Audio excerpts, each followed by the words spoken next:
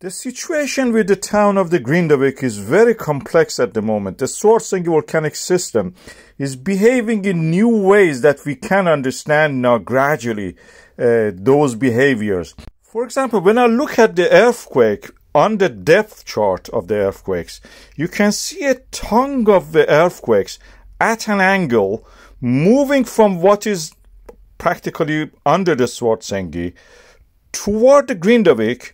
We call it transgressive sill in geological term. A sill which has angle and just rises gradually, but not vertically. We see this in a few days, tremors and earthquake 3D model.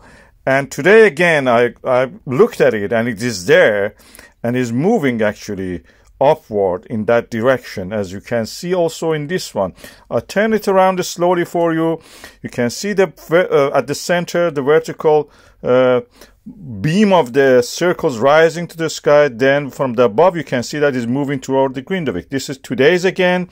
You can see that the same beam of the circles is what we can call as a dike moving upward, and then through a transgressive sill moving toward the Grindavík again. And I move it again so you can see from the top position that is toward the Grindavík.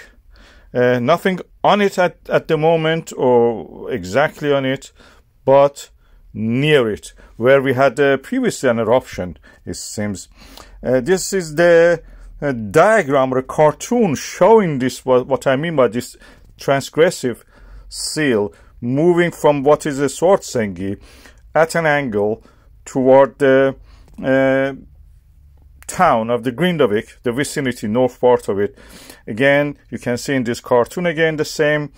And this, in geological terms, can leave effects which we can see in the solid rock field geology. We can see that this effect is called sausage looking like sills.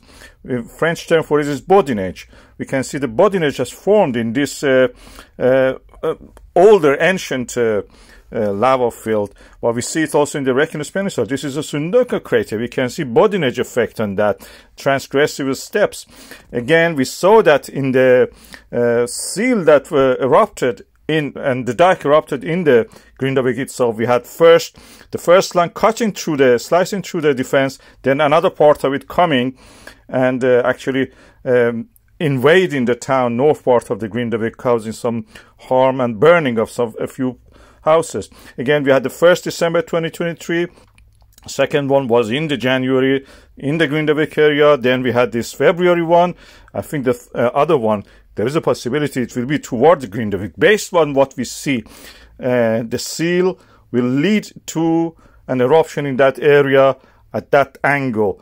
And there is a good chance that we may have also recurrence of what we saw in the January eruption around the Grindavík.